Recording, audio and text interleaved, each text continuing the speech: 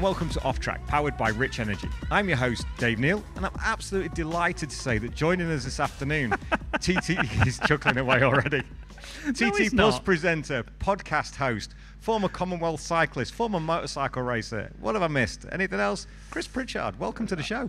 Hello, thank you for having me first and foremost. You're very welcome. I'm a little bit jaded, but this is going to get me warmed up for what I've got to do for my work later on. I don't mind being your warm-up act, mate.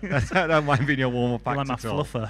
So you've got to go down to the fan park in a bit and do a few bits. But before then, let's talk about you. Let's make it about you for a change. Because you do all the stuff that's about other people. Let's sit here and talk about you for a bit. I mean, I do enjoy the subject. It's a good subject, but I don't often talk about myself. I always like to talk about other people. Show me one sportsman that doesn't like talking about themselves. True, very true, yeah. It's that kind of business, isn't it? Yeah, but at the same time... It's specialist subject. Yeah, but, I mean, I'd probably talk about myself if I'd come back with medals from the Commonwealth Games, if I'd gone to BSB and done well in motorcycle racing. I'd probably talk about myself. But I look at it and I go, well, it's all right. It's all right. All right. No, I know, but it's more than I've done. Everyone says that, and one day maybe I'll get to the point where I go, oh, actually that was pretty good. But I guess it's a lot of my friends just take the piss out of me because I didn't come back with a gold medal. Someone wrote on my Wikipedia page that I somehow have that I won a medal at the Commonwealth Games. So everyone says congratulations, and I'm like, I never won a medal. I don't know where this information came from, but I'm taking it. You won a heart. I did. Well, I won it for a little while. So we'll leave that one there. Leave that one there. How life changes, eh? Doesn't it just? How life changes. Anyway, sorry. Anyway, let's move on. Chris Pritchard, welcome to Off Track, mate. It's a pleasure to have you here. Let's go back into your background first. Yes. As a motorcycle racer first, Commonwealth level pro cyclist as well. Yep. I mean, that's two incredible disciplines to be pretty good at, to be fair.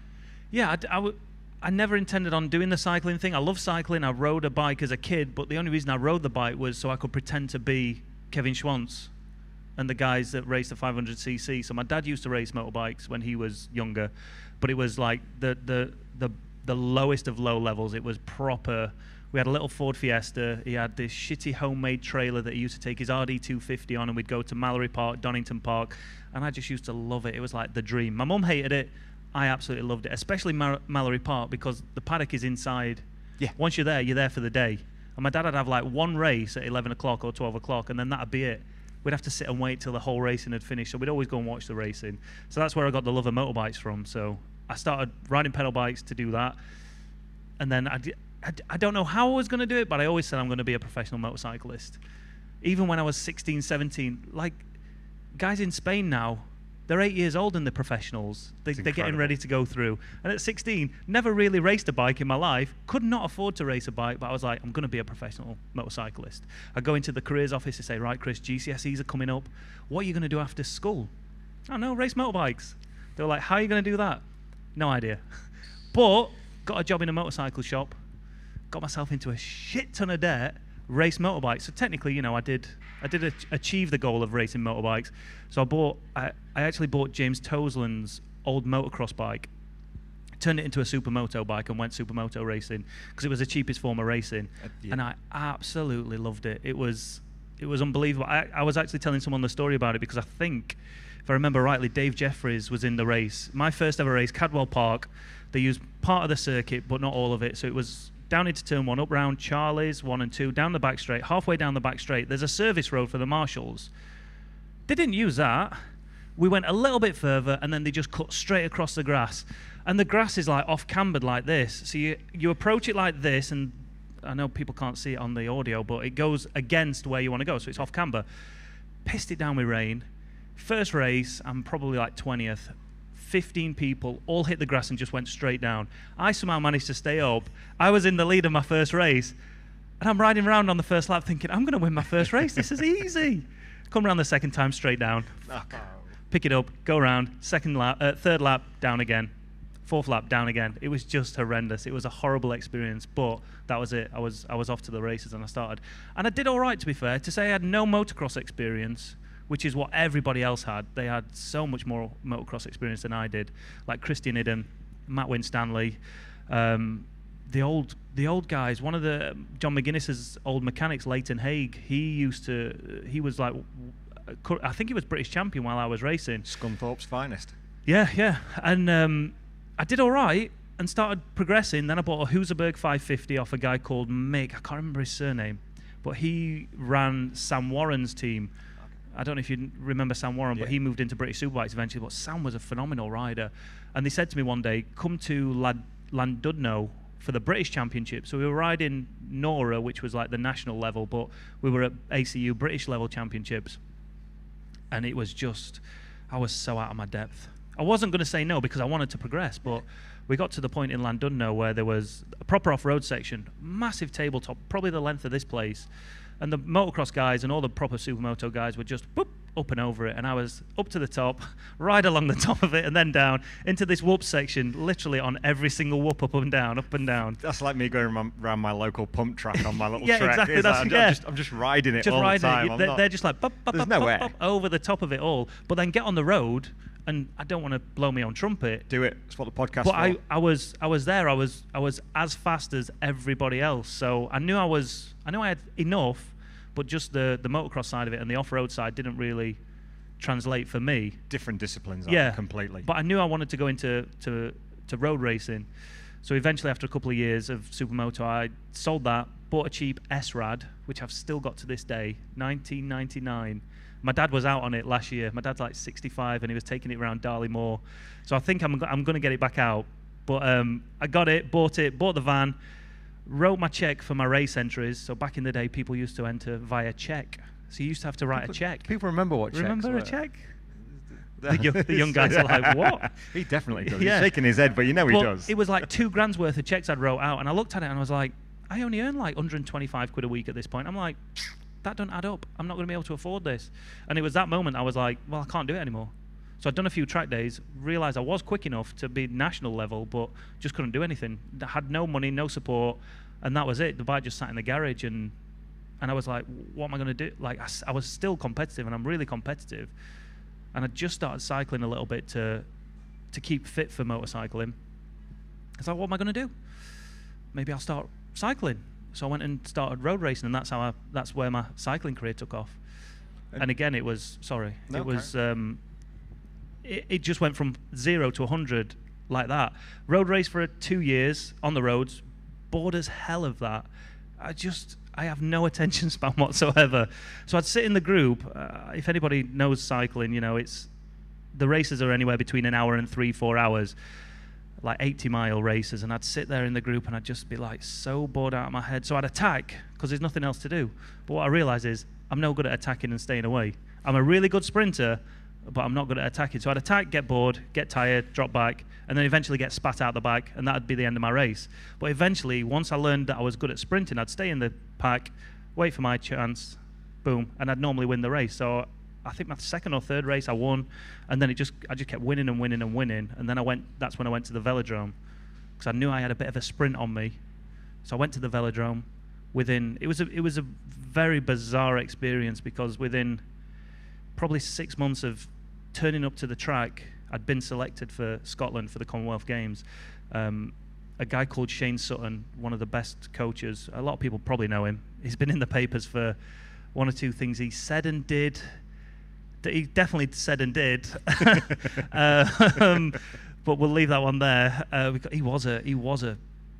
That's why they won so many gold medals, because he was so hard and he was so ruthless. So I understand why he did it, but anyway, that's a different story. But he just happened to spot me on a public session. So I was there just training away on a public session, and he comes into the centre of the track and he says to someone, "Who's that up there?" And he's like, "Oh, it's Chris. He does a bit of sprinting." And he's like, "All right." Come off the track. Someone mentions it to me, so I go over to Shane and I just introduce myself. It'd be great to come and train with you guys sometime. I'm like 25 at this point, so I'm old. I'm old as hell. Relatively late start, isn't it? Yeah, Jason Kenny's probably won 3 or 4 gold medals by then. So he said, "Come down to the track and train with us." So I went down to the track, trained for the first session. So I'm there with literally just like we are here. So Chris Hoy, Victoria Pendleton, Jason Kenny, Ed Clancy, Andy Tennant, like all the big ones. And I'm just sat there like, how? So I think this is it. This was my destiny, whatever. This is what I was supposed to do. So I jumped on track, and I was, for the lack of experience I had, I was really good on it. But their level they're world class. They are the best in the world. That's like, jumping on the Isle of Man and expecting to compete with Dean Harrison and Peter Hickman after coming here once. So it was like a massive level. I'd gone from beating everybody who's, with all due respect, nobody, to then racing against these boys, and I was just absolutely nowhere. But I plugged away at it and tried my best, and ultimately they decided I was too old and too slow. That's what Shane said. That's it. I remember the phone call when he said, "We're not taking you any further because you're too old and you're too slow." It was horrible. So so obviously the aggregation of marginal gains didn't work there, did it? Clearly not, no. But it's funny though, because Dave Brailsford came into the track centre and he said to me, we had a quick chat. I told him about my motorbike experience and whatnot, and he said, "I think you've got a lot of headroom," and that's how they'd explain it, how far you could potentially go. You know, you've not reached your ceiling, so it was like, we'll keep an eye on you and we'll see how far you can go with it. But yeah, trained for 6 months and then beat a couple of the guys on this that had been on the squad already at nationals. And I thought I'd done enough, and all the guys were sat there waiting to get this letter or phone call to say whether we were going to take you on for the following year. That was 2011, so if you're there's a good chance you're going to be going to London, or you're in with a shot of London. So I was like fully expecting this is it. I'd quit my job because I was so adamant that I was going to go to the Olympic Games, or at least be in with a chance of it. I'd quit my job as a personal trainer so I could concentrate solely on cycling. And then to get that phone call and say, "Yeah, you're not good enough," it was, yeah. I'm still bitter about it today. Breathe. I'm still bitter about it today. Because it could have gone. Understandable, because that's just the most, to be on the precipice of something like that. The Commonwealth Games are fantastic level, there's no doubt about that. But the Olympics are the pinnacle. It doesn't get any better. It's the Manx and the TT itself, isn't exactly, it? Yeah. In that comparison. Yeah. To do the Manx is great, to do the TT is the pinnacle, and line up with the guys. But the names that you gave then to be sat around, I can't even begin to imagine what it must have felt like to see those names and those people sat around and to be as your peers at that point. Absolutely bizarre. And I remember we were riding around the track, and Vicky came up to me and she introduced herself and said hello. And I told her how I'd got onto the squad, and she was like, "If you're in with Shane, you're safe. You know, you'll do all right here. Obviously not well enough, but yeah, to have Vicky Pendleton riding there, to be sat in a line with Chris Hoy, to have raced with Chris a couple of times, it's just, yeah, it is pretty amazing. People can't take that away from you. No, that's that's a good thing. I mean, I have a love for anything two wheels. So when I was a kid, I used to do time trialing and things like that. Yeah. My times don't matter before you ask. I hate time trialing anyway, so they were all right. Faster than mine. I could do a sub 30-minute 10, so that was fine by me. That's enough. I'd take that. Yeah. And when you look at the profile of cycling that's come on since, and I'm going back to sort of late 80s, early 90s, Tony Doyle, Joey McLaughlin, people like that, it was still a really niche sport. But for the likes of yourself with the Commonwealth Games and Chris Hoy and Jason Kenny and people like that, British cycling's at the fore, and you were part of that. Yeah, to a degree, yeah. I never felt like I was fully integrated, because I never got to the point where they were paying me to do it. I was still kind of, doing it myself off my own back. So then I was, after they'd said no, I was on a vendetta. Then I was like, shut the fuck up. I'm fast enough and I'll prove that. So I went and told the guys at Scotland, listen, my mum's Scottish. I'm all right on a bike. I'd love to represent Scotland. So they were like, we'll keep an eye on you. And then a month later or 2 months later after Nationals, that's when I got selected, went to Delhi. I mean, it did help that it was in Delhi, because no one wanted to go to Delhi. It was horrendous. It was a great experience, but it was horrendous. It was like, I don't know if you remember the stories, but none of the athletes' village was finished. I think there was a story about 5,000 condoms blocking the sewers up during it. It was like brown water when you turned the taps on. You were getting covered in brown water when you were having a shower. I think there was all sorts of algae and shit in the swimming pool. I think at one point, was there a crane that went through the roof of the velodrome as well? Yeah, it was.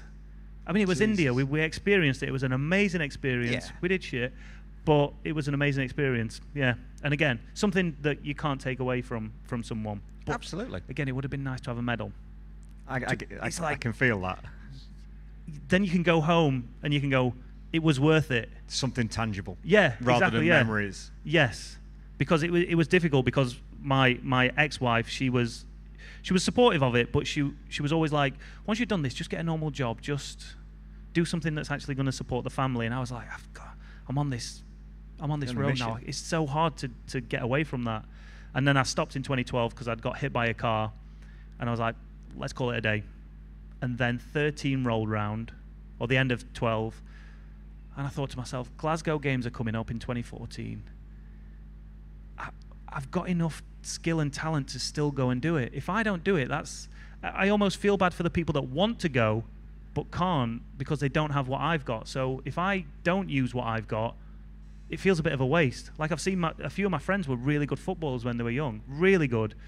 Found women, found beer, went shitty jobs, don't really, do what they want to do in life anymore. So I was always like, right, I'm going to go and do it. And she was fully behind it. Well, she said she was fully behind it. That's a different story.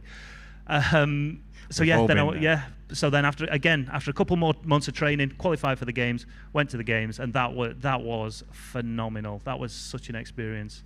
You felt like a rock star. I felt like Peter Hickman feels here for like a couple of days. Which as you would do as a Scottish national competitor in Scotland in the Commonwealth Games. Exactly. It's the perfect platform for you to show your talents off on two wheels. Yeah. And I did all right. I'd say I did all right. I didn't. I let the whole team down. It was horrendous. It was horrible. I love how you lead me into this and then it suddenly drops away again. No, because I'm trying to think. I'm trying to stay positive. But I remember the first night, it was team sprint, and I'd been selected, and I knew I was all right, but I was racing with Callum Skinner. Callum Skinner went on to win gold in Rio. Again, a phenomenal rider. And I was on his wheel, and I wasn't strong enough to get on his wheel. And I dropped off the back, and if I'd have stayed on his wheel, we probably would have got a bronze medal. So it was all down to me fucking up in front of everybody, just going out the bike like this while my teammates are going up the road, and I'm like, bye. You're not giving me much of a platform to keep bringing this back up every time. I'm trying to bring it up, and then it goes back down. Sorry. All right, we'll bring it back up.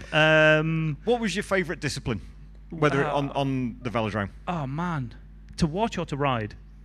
Both. Kieran. Yeah. I was really good at the Kieran, and I love the Kieran. So if people don't know what the Kieran is, it's 8 laps. You sit behind a motorcycle to begin with. The motorcycle builds the speed up over 6 laps. It's changed now, but 5.5 laps, it would come off, and then it'd just be a free-for-all. And it was a free-for-all. It just started to get a little bit more well-behaved, and they were tightening up on the rules as I started, but we were still able to get the elbows in. And I think that's where my motorcycle experience came back, because people were riding at 40, 50k an hour. I didn't care. I was used to doing this at Supermoto at 17, 18 miles an hour, so to me it wasn't an issue. So I'd find these gaps that no one else could find, and I really enjoyed that because it was a bit more down to luck and skill, less power and just overall speed. So yeah, Kieran was definitely the one. Excellent. I mean, that can be brutal. Track cycling is brutal at the best of times. There's no doubt about it. And you watch the Tour de France, the bunch finishes with Mark Cavendish and Andre Greipel, people like that. Yeah, they scare the shit out of me. But track cycling, because it's on the bank and that resin, it just seems a bit more than. No, I'd take a velodrome sprint over a road sprint. Oh yeah. No barriers, I suppose. No barriers, and the wood burn hurts. Yeah. But it doesn't hurt as much as gravel rash. Fair and days. You tend to break more bones when you're doing that rather than, especially with those barriers at the side. We've seen some horrendous accidents when people fly over those barriers. Yeah, because the legs stick out. Yeah, I can never quite understand that. Watching Manchester the other week with Scott Redding was in the at the Tour Series in the pack. Yeah. Oh, I went there. Yeah. Which is like in old money, because I'm old. I remember the Kellogg's City Centre cycling that used to be on. They were massive. They were huge. Those races. Nottingham, Manchester, York, in London, Sheffield as well. Yeah. Sheffield as well, your hometown. Yeah. Yeah, they were amazing. Not that I ever saw them, but I've seen pictures from them. Because you're not old enough. I'm not old enough. The Tour Series almost got there, and it was massive, and then it just petered out. And with all due respect to the riders that are there now, they're not at the level that they were back then. Probably even in the 80s, with the likes of Chris Walker, Malcolm Elliott, and people like that. Absolutely, that. Yeah. Sheffield's Malcolm Elliott. Sheffield's Malcolm Elliott. Sheffield's Sean Chris Yates. Walker. Sean Yates, yeah. There's a few, you said. Oh, yeah. I like the old cycling bit. And also, when you go over Woodhead Pass, you get to Langset. They've got the. No, but if anybody knows Woodhead Pass, we're going to be really local here. Yeah, no one in their right mind as a cyclist would go down the Woodhead Pass. The Woodhead Pass, for people that don't know, is an A road that links the top of Sheffield to Manchester, and it's the only way to get to Manchester unless you go the Snake. Yeah. which is a nice cycling route. It's all right. But you get HGVs and all sorts of... I would never ride a bike. Not for me, that. Not a chance. No. I don't like hills anyway. I was born and bred in Lincolnshire and then moved to Lancashire. The flattest of the flats. The flattest of the flat to living on a hill. Yeah. But coming from Sheffield, 7 hills, you know, that's done why a bit of training on there. That's why we make such good cyclists. Yeah. Yeah. Getting really out into the cyclists. Peak District is great. Yeah. You can't go out my door without going up or down a hill, so you learn to love them. I know that feeling. I never know whether to turn left or right. Usually it's right, and then I'll come up the hill on the way back. So how did you end up here doing this at the TT? I know we've not got the best of weather this afternoon, but we've had a glorious fortnight so far. Tell us how you ended up on TT Plus. What time is it? Because it's a long story. 2 minutes past 3. Is that all? Yeah. See, this is the problem. When I'm down on that fan part, right, I'm doing these chats, and it feels like I'm chatting for an hour. And I look at my watch, and I've been chatting for 5 minutes, and I'm like, I've run out of questions here. I have no idea where I'm going to take this now, but I need to just try and extend it. You've got somebody like the old TV thing, they're behind you going... Yeah. Did anybody down here see the prize presentation on... Was it Wednesday night? I can't remember. Prize presentation when they give the awards out to the riders. There's silver and bronze replicas yeah. What have you, yeah. I'm hosting it. It's a bit of a somber start because obviously we have to recognise the people that we've lost and the people that are injured. We got through that fine, and that was really important. But then we started the prize presentation, and I had to welcome on the stage Philip McCallan. Everybody goes wild. Woo, Philip McCallan. Turn around. No one there. All right. Is Philip there? No. At no point did anybody think, let's make sure we got Phil here before we start this show. No. So I ended up getting John Holden, the sidecar driver. He came up and ended up giving up the prizes. And then Philip just turned up on stage randomly halfway through it. I'm like, you're right, Phil? And he's like, yeah. And he just stood there. I'm like, I don't need you anymore, mate. Go on. And he's like, oh, okay. And then just walked off.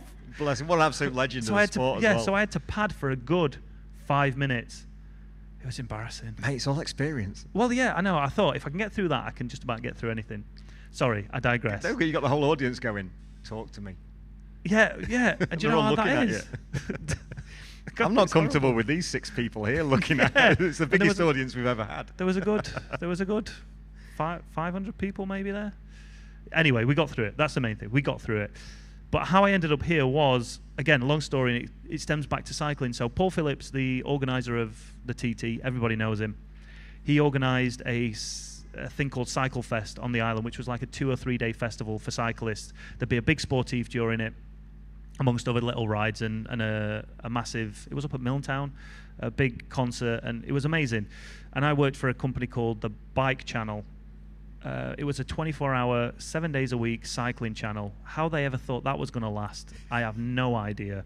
But they just repeated everything. So you'd see my face on it like 5 times in the space of a couple of hours.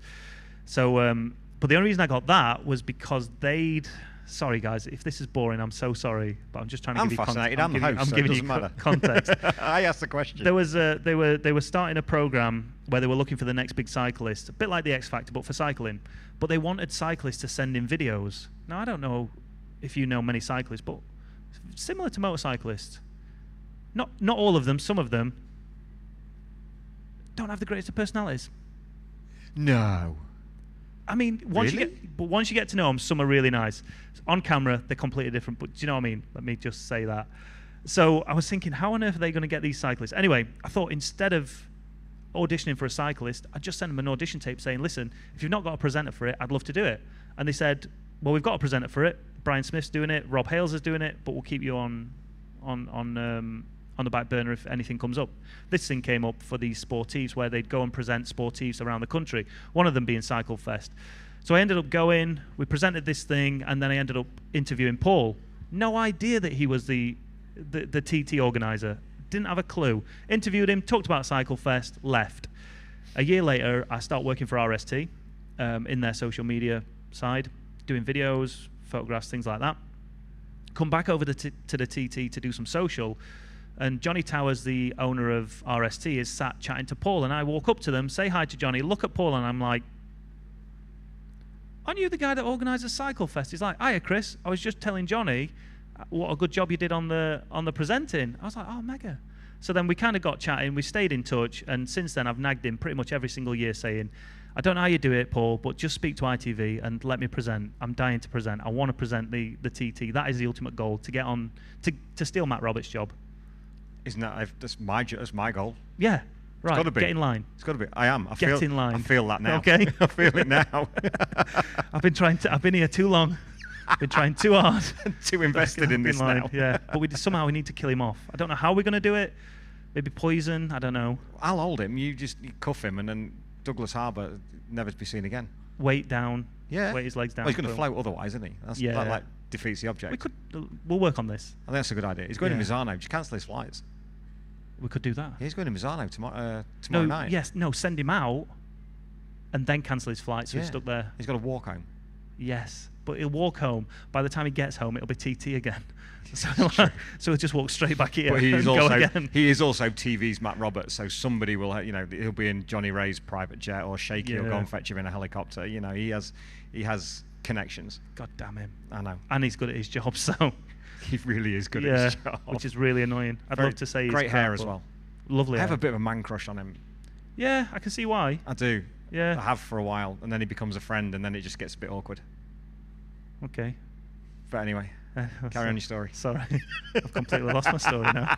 So, what time did you have to be at the fan park? Talking to Paul, and then I saw Paul at the NEC, and he gave me his card, and I've still got it in my wallet now. And he was like, "We'll sort something. And then in 2020, he phoned up and he said, "We want to do this fan park. This is the idea, and we think you'd be great for it. Will you do it?" Absolutely. It's my first kind of job with the TT.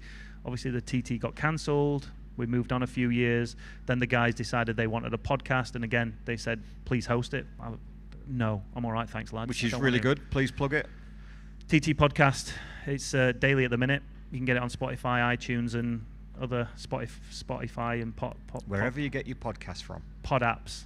I was told to say pod apps. Pod apps. Pod apps. That's not really easy to say, is it? Pod apps. No, but that's what they told me to say. Modern day social media. I know. Anyways, beyond me. It's daily at the minute, and then we've got a podcast coming out in 2 weeks with the senior winner, and then I think we're having one with. What does my heart say, or what does my head say? Both. My head says Pete. My heart says Davey Todd. Perfect. I'll go with that. Yeah. And then Dean somewhere in the middle, and Mickey D as well, and that's the problem. You've got too many, haven't you? Yeah. But if it's my heart's choice, Davey. He's going to win one eventually. Of course he is. But 100%. I'd like to be here when he does it, because it'd be a special moment. It was special enough on Monday, wasn't it? Oh yeah, when it that was especially with Connor. The best way is we're digressing, and I love it. But sorry. No, not at all. That's the overwhelming theme of doing these podcasts over the last couple of weeks. It's been the emotion of the event, and you only experience that by being here. So we've kind of got the gist how you got, because I'm conscious of time for you, because you've got to be somewhere else in 20 minutes. Popular guy. Absolutely, and rightly so. Your face is everywhere. It's on the TV. Someone else said that, and I it's, was like, people are probably getting annoyed at me right now. It's like in programs and billboards, and I did get called a prat on stage as well. Oh really? Yeah. Why? Conrad Harrison, just out of nowhere. That's not a shock. That's Conrad. All right, okay, fair. Because he said, because I was asking the questions for the top 3 riders, like, listen, I've asked those guys questions so many times this week. I was like, just ask them something completely different. So I asked Pete, Netflix and chill, or a night out with the boys. And then I was asking Dean something else. And then Conrad came on, and wherever he'd finished, he'd not finished in the top 3, but he said, "Are you going to ask me a question?" I said, "Yeah." I said, "How do you think your Dean's going to get on in the senior?" Lovely question. Great opportunity for him to say, "I'd love to see him win. So proud of my son." He went, "I'm not answering that. You're a prat," and walked off. I was like, Had you met Conrad prior to this? No. That probably explains it. He is the most unique man that you will ever meet. Yeah. "Oh, I'm not answering that question, you pillock." And then you'd be walking away in that bit, and you go, pretty much. Conrad. Waving to the crowd. I was like, oh, fuck. Your sidecar's over there, mate. It's fine. I mean, a little bit, but... Proper postman. He's great. Yeah. You get to know him, he's a good bloke. Yeah, I'm sure hey, listen, if... But first impressions are cheers. Because, Dean's a wonderful man, so, yeah, if he's come from that stock, then I'm sure Conrad is all right. He might have just had a drink or two. It's a possibility. Yeah. They do like the Thursday night drinkies club. They do like a bit of that. How have you found the TT for the last couple of weeks? Is it your first experience here? No, I've been before I came as a in punter? 2017 and 18 working for RST. Oh, okay. So I came out the day after Dan Neal got killed, which was, again, working for RST. I never got to meet him properly, and I'm really disappointed about that because he was such a good guy. And I was following Lee Johnston and Ian Hutchinson when they were riding for the Honda factory team, and I was doing a mini documentary thing for RST, and it never got to see the light of day, unfortunately. And I kept seeing Dan. I kept seeing Dan at, what's the track in Wales where they always go and test? The track in Wales? Yeah. Oh, what's it called now? Not Landau. No. Anglesey. No. Well, that's the only one that's in Wales. Down south. Yeah. You're going with really bumpy. Castle Coombe. Castle Coombe. In Wiltshire. It's not in Wales, is it? It's close enough. The Dunlop tyre test. Yeah, it's close enough, right? It's that way on. For us, it's close enough. It may as well be Wales. It might as well be. Yeah, as soon as I leave my door and I'm out of Yorkshire, anything could be anywhere. Castle Coombe, down south somewhere, right? So there we are. We're testing and I'm filming them, and then Connor turns up. He's doing a bit of testing and filming him, and then Dan comes, and we keep like seeing each other and saying, "Let's do something. Let's do something." And then unfortunately, I never got a chance to do that with him because, yeah, I think he would have been really, yeah, he was an amazing guy. So it was hard to come out and work for RST, and that be my first experience. Obviously, people, their experiences of it would have been a hell of a lot worse than mine. I understand that, but it was strange. But then I spoke to Lee the day after in his camper, and he's like, I've known that guy for so long, and it was obviously tragic what happened, but he says, in 10 minutes time, I've got to go out there and I've got to put my helmet on and I've got to put it to one side and forget about it and just go. And it's amazing how the boys and girls can do that. So this year has been strange, stressful, amazing, heartbreaking, but ultimately like an experience you will never forget. And that's the TT in a nutshell, isn't it? You can't put it into words. You can't try and explain it to somebody else who's never been here. And you're just like this. And what makes it harder for me, or not harder, but what I see more is what goes on with Paul and what goes on with the team. And what they do in there is unbelievable. Like, they have got such a hard job to do what they do without the hassle of other people kind of chipping in and getting on their old keyboards and saying, why is practice cancelled? What's happening here? Blah, blah, blah. They're running such a tight ship, and it must be so stressful for them. And I've kind of felt it a little bit because I've been in there and I've seen it. But then on the other hand, we're giving away awards and we're having prize presentations and we're interviewing the riders when they're at their height of emotion because they've just come off the track and they've just won a race or they've just got a podium. So it's been really difficult, but I've loved every minute of it. And you've absolutely summed up the essence of the TT there. Oh, I hope so. It absolutely, I feel the same.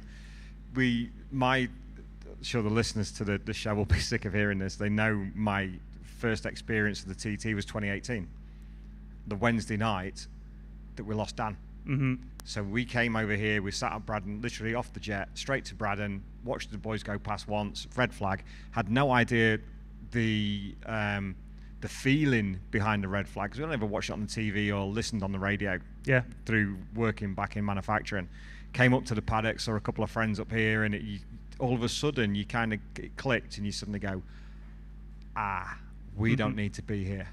We need to go back to the digs. And we'd seen a friend of ours, and he'd explained the ethos behind what had happened. Not what had happened, but the fact that something had. Yeah. So I said to my girlfriend, I said, Jennifer, come on, we need to go. I don't want to be here. But that was my first feeling of the TT. Mm-hmm. But then to stand up on the grid on the Friday night and you're watching Andy Daly and Josh Daly, Andy's patting Josh on the back, they swap the helmet and the hat, and they go off, and the emotion. We're going to have TT blues for a week when we finish here, because it's just, you live and breathe it for 24/7. You do. And and I'm sure the guys here all feel the same. It's why they're here. Yeah. Because you can't explain it. Nobody can. You can try, but it just doesn't quite work. So what's been the highlight for you in all the build-up and the videos that you've done and the stars that you've spoken to. What's been your highlight? That's a good question. Thank you. I don't know. Can we cut this out so it's a lot shorter of a pause, and then I can just come in with like an answer? Boom. Talk to the boys there. They're in charge. They're in charge of the edit. Oh man. Leave it in. I've really enjoyed interviewing the guys on the podium. Seeing Paul Jordan on the podium, that was a highlight. Seeing Lee on the podium was a highlight because he's a good friend. I don't know. I think the highlight is yet to come. That's a great answer. Yeah. Because we're not over yet. No. You've got a very busy day tomorrow, though, haven't you? Mm-hmm. Yes, extremely. I mean, you say me. Not really. It's pretty easy. I tell everybody that the live stream's coming on. Live stream starts. The boys do what they do best. And then I just interview them. And it's great because, like I said, the race has just finished, so all the knowledge is in my head. So I sound like I know what I'm talking about. That's half the battle. Yeah, exactly, yeah. It's the only reason I'm sat here. So then I do my quick... I kind of know what I'm talking about. Right, how many TTs has he now won, right? So Hickey's up to 9, David Todd's second pole, blah, blah, blah. So then I just reel off them facts and like all the fan part go, wow, this guy knows what he's doing. The Chris Pritchard fan club is growing. It is, isn't it? I think so. It's so big down there. Even more so now you've been on a proper podcast. They're going to change the name to the fan park, to the Chris Pritchard fan park next year. I think that's great. They should do It's almost like a tribute already. Well, yeah, because you've done so well this first 2 weeks. All right, thanks. Do you think that's how it should be? Never mind the monster fan park. No. Have you ever had a point where over the last sort of couple of weeks you've gone to ask a question and you've not got the answer you were expecting? Have you been thrown at any point? Because riders sometimes are very good at that. No. That's good. Michael, I think he didn't understand my question when I asked him, do you prefer cats or dogs? I don't think he got it. Again, another moment on stage where I was completely embarrassed. But we live and learn. Why that question? Again, I'd asked, he'd been on the podium for the Superbike race, the Super Sport race, and I think I'd interviewed him somewhere else. I'm just sick of, not that I'm sick of asking the same question, because that's wrong, but the boys are sick of asking the same question, and I don't want the same generic answer that they've asked everybody else. So, you know, I only literally had one question to ask them. Why ask him, how was the race? The race was 2 days ago. Oh, it was all right. What are you going to do next? Oh, I'm just going to carry on going faster. Brilliant. Make a few changes, go again. Exactly, yeah. Chipping away. So let's see what happens when we say cats or dogs. Even if he just goes, do you know what, I love cats. Mega. Something that somebody didn't know. Exactly, yeah. What's your favourite cheese? Grated. Simple as that. Oof, yeah. I think that was a Stephen Gerrard one, that one. But the quick-fire question ones, they're quite cool because they're not used to that, are they? They're used to exactly, generic sort of Matt Roberts questions where the easy answers, like I'll build your part up there so you can be better. To be fair, I'm not sure if I'm made for TV on the TT. Yeah, because Matt does that job so well and he asks the right questions. I'll be asking stupid questions up on that grid. Like, but why not? That opens up a whole new audience. Yeah, I suppose, but do the riders really want to be answering those stupid questions when they're on the start line? Yes, because it'll relax them. Maybe. And they'll be going off down Glen Crutchy Road going, what the fuck?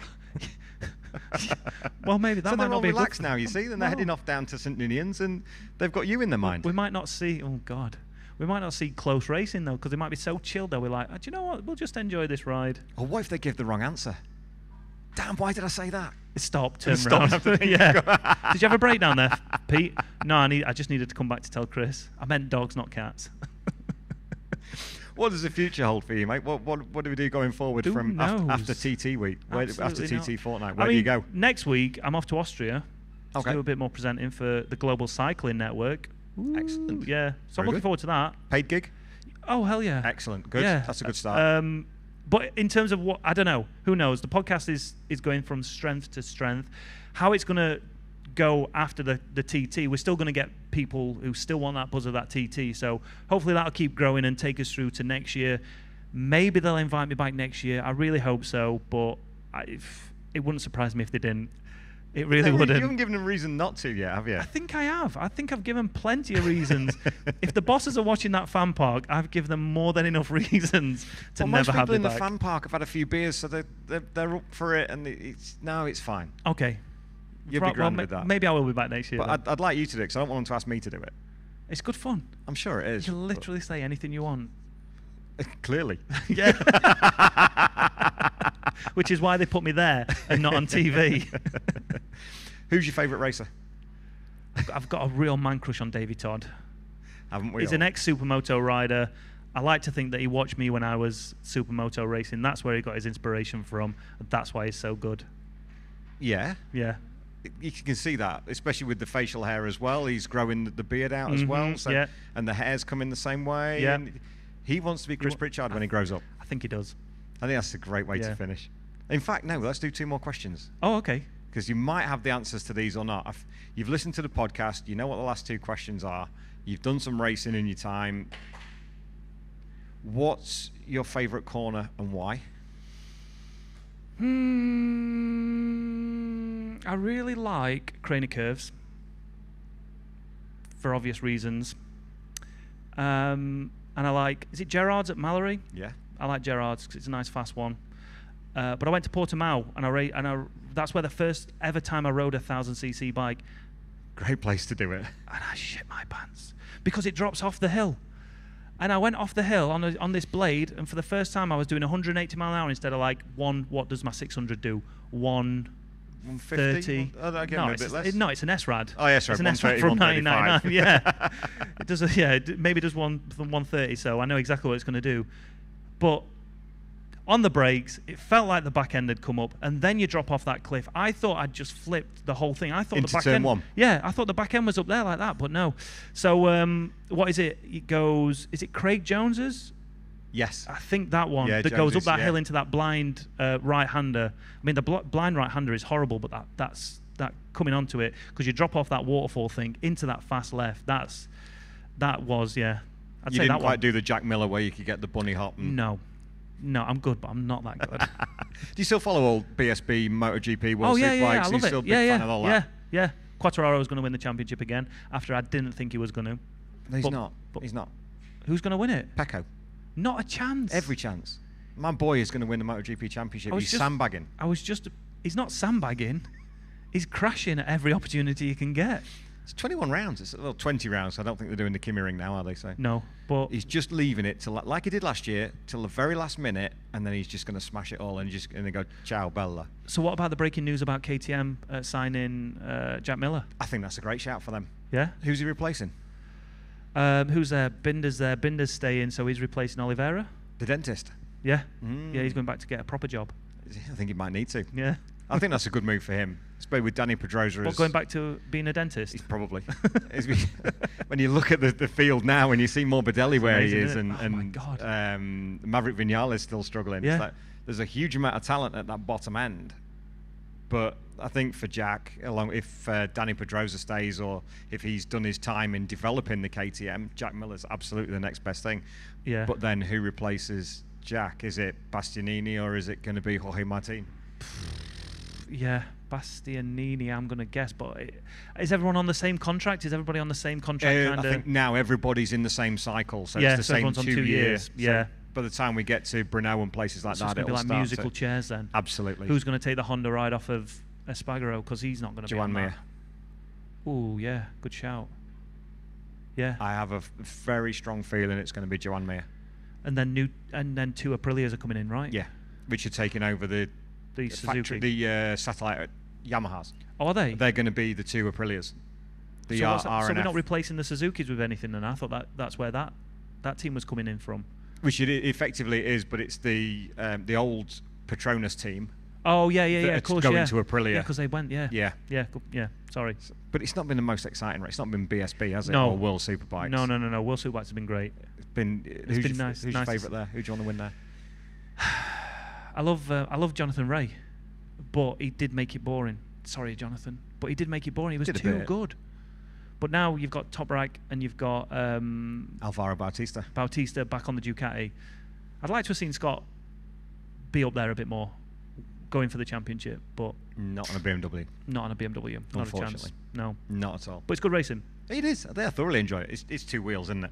Exactly. That's a good thing. And the Tour de France starts soon as well, which is going to be great to watch. We always enjoy watching that. Final question. What's your best hire car story? I'm not that kind of a racer, so I don't have one. You can have one anytime you like. I hadn't even got one. It doesn't matter. It's no problem. Just trying to think of any good story that I can fill in a car. Oof. It starts in the car, but always ends out of the car. There's just not enough room in a car, especially my mum's Micra. Oh yeah, That's what I used to drive around 6 in. foot in the Micra. Okay, let's end with a different question then. What's been your most embarrassing moment while you've been presenting these last 2 weeks? Remember that story I told you about Philip McCallan? That'd be the one. Yeah. Brilliant. I tell you what, I'm watching the time. It's nearly past. Chris Pritchard, thank you so much for joining us. It's been an absolute pleasure. I'm not sure it has, but thank you. No, it has, absolutely has. Ladies and gentlemen, Chris Pritchard. You get paid to do that.